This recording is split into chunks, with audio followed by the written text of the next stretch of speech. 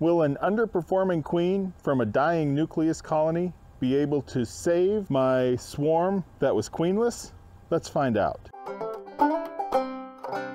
It has been 2 weeks since I combined this hive that has a colony from a swarm that was queenless with a queen from a colony in a nucleus box that was dying. My hope was, obviously, that adding the queen to this hive would save them from dying out, since otherwise they were hopelessly queenless and would be doomed. Now that has been exactly 2 weeks since I added the queen to this hive, and the bees accepted the queen fine, except I did check on this hive 1 week after adding the queen.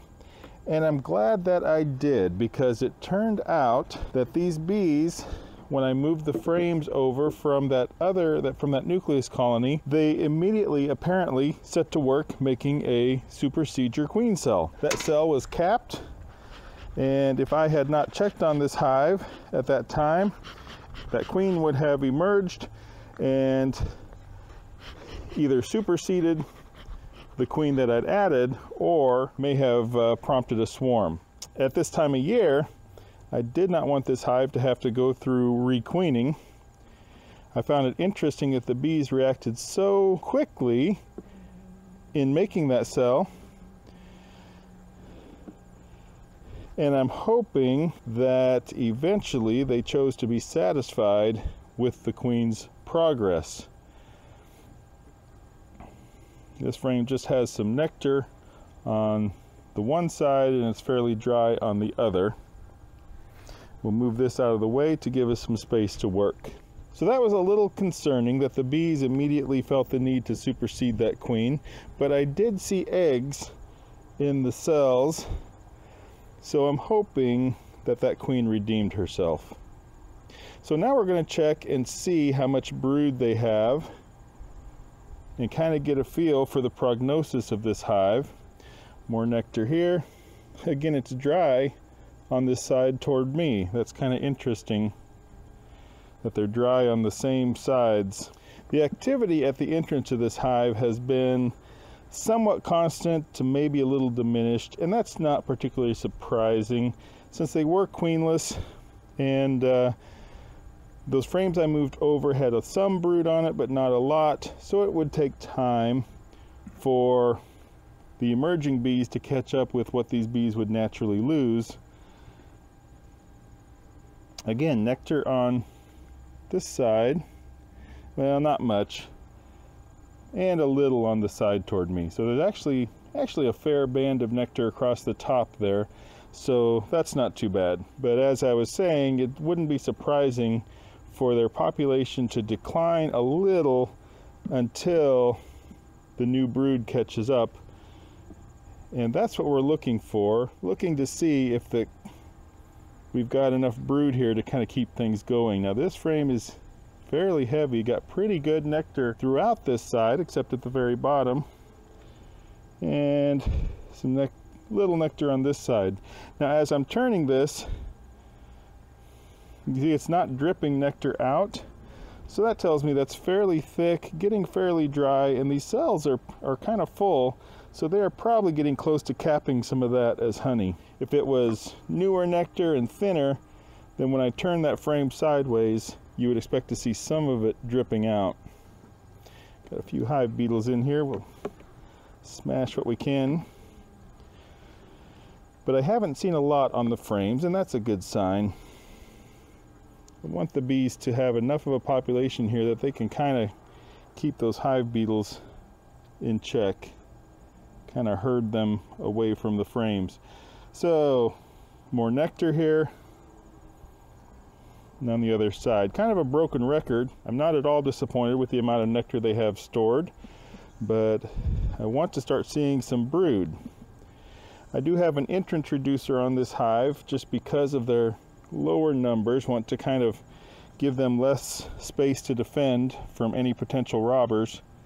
Now, this frame is fairly dry, a little nectar on the side toward me, but dry on the side that's away. But that entrance reducer is on this end, And because of that, I expect to see the brood as well on this end, which is where I added those brood frames from the nucleus box. This frame has pretty good, almost full of nectar here. One thing I'm not seeing much of, and hopefully I'll see some as we get closer to brood here, is much bee bread or pollen. They will need the bee bread to feed any young brood. I have seen a few bees bringing in pollen. Lately we've had a good flow. A lot of my hives are hauling in a lot of pollen. This one hasn't so much, but they have brought some. Now this frame has some brood on there, and I can see all around that brood, I see quite a few eggs. It's not covering the frame. Would like to see it a little bigger, but same story on this side. Got a little brood at the top and some eggs around it. But this is the first brood frame we've gotten to, and they haven't really built out a lot of these cells, so they may just not be deep enough for brood throughout that frame. We'll move on to see what we have on this next frame. There, we've got brood like I want to see. Obviously not covering that frame, but there is a lot of larvae surrounding that capped brood and intermingled between the capped brood. So that's what we're wanting to see. And same thing on this side.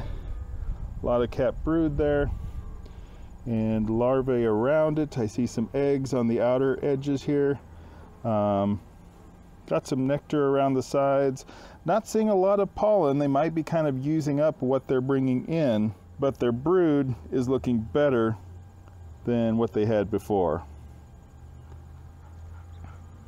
And no queen cells on that frame. Haven't seen my queen yet. She's a marked queen from this year, so she has a yellow dot, so she should kind of, there she is, right there on that frame, on the, right down there.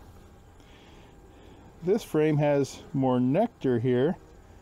Don't see many eggs or anything in there, so I'm guessing she just kind of ran back there to get away from the light as I'm moving the frames. Now I do see more bee bread on this frame, so there we've got the bee bread that they're going to need, so that's good. Got a little capped honey on this frame, so that's mainly food stores and the bee bread for feeding the young brood.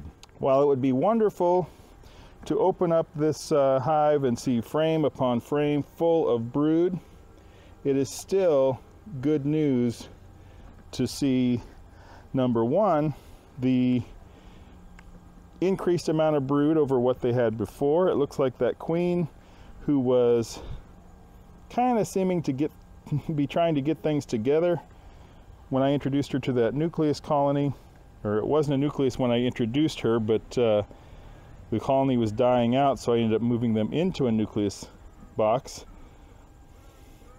But anyway, the queen never really seemed to kind of have her act together in there. I had mentioned in my previous video when I added that queen that I saw cells that would have a couple eggs in them, which is not all that unusual when you're dealing with a new queen who's kind of figuring out how things work. But it looks like now she's kind of reaching her stride, and things are looking better. Would like to see them build up some more. I want to try to get this hive ready for winter, but I'll need to be able to feed them to do that, and I have some concerns about doing that right now with their current numbers. So I am very happy about this inspection, and like I said, to see that the queen seems to have gotten things together, is starting to fill some frames with brood. Would like to see some more brood in this hive and to forage and get them ready, get their stores up for winter, but they're doing what they can. Now, I'd mentioned that I would like to feed this hive, but the problem is I don't expect to do my final honey harvest for the year until later this fall. So if I feed in this hive, considering that they don't have a huge population right now, I may cause a robbing situation. This Layens hive right behind me is a really strong hive, and I think that they would probably be fairly opportunistic.